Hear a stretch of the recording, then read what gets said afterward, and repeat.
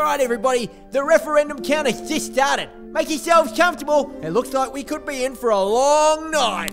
Australia has voted no. It's all over. It's dead? Only 39% voted yes. That should have been enough. I got 33% and I won government. Look, don't panic. Why don't we just legislate it instead? No! It's dead. Someone here killed my precious voice referendum, and I'm gonna get to the bottom of it. Was it you, Adam Banks? Don't you dare! I put a yes sign out like everyone else in my inner city electorate, who was the strongest yes vote, by the way, unlike Bernie's electorate.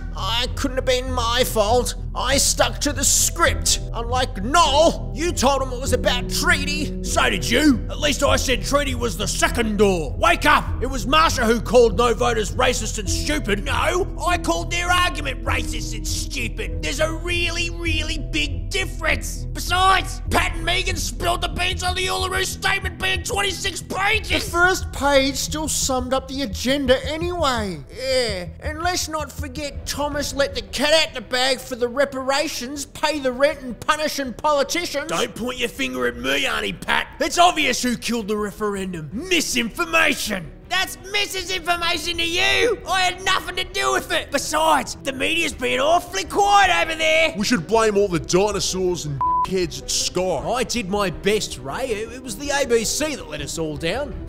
Kenny, we were perfectly obedient. The AEC weren't nearly as biased for my liking. We're a statutory authority. We had to appear impartial, unlike the private sector. I'm looking at you, Qantas. Oh, diddly-dee. So all those yes stickers and free flights, that's what killed it. No, it couldn't have been my best friend, Alan. There's only one person left to blame. You know what? Maybe you're right, Thomas Mayo. Maybe I should have been a bit more upfront. Maybe I should have negotiated bipartisan support and released some draft legislation and been less arrogant and supercilious or dismissive. Maybe it is my fault. Maybe I shouldn't have treated Australians as stupid. Or it could have been Pauline Hanson's fault. Oh, yeah, it's Pauline Hanson's fault, yeah! Let's get her!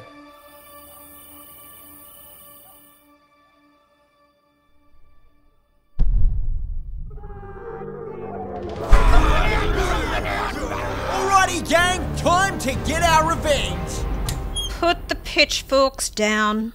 But someone needs to pay for the voice failing. Someone already did. The taxpayer. $400 million wasted. And billions more is wasted every year on an Aboriginal industry that continues to fail Indigenous people. The voice of all Australians has said enough. The answer is not more spending, it's better spending. It's accountability and responsibility. That's all. It's a modest request, a generous invitation. Okay.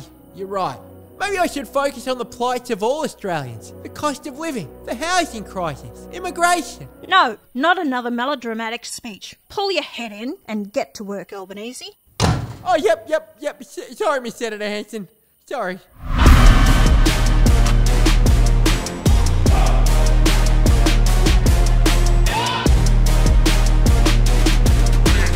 Well, after all that, I need a standard drink. Lucky I've got this Christmas Spirit gin we brought back this year. And now that referendum's over, the cartoon series is taking a little break. But thanks to your support, we will be back before the end of the year.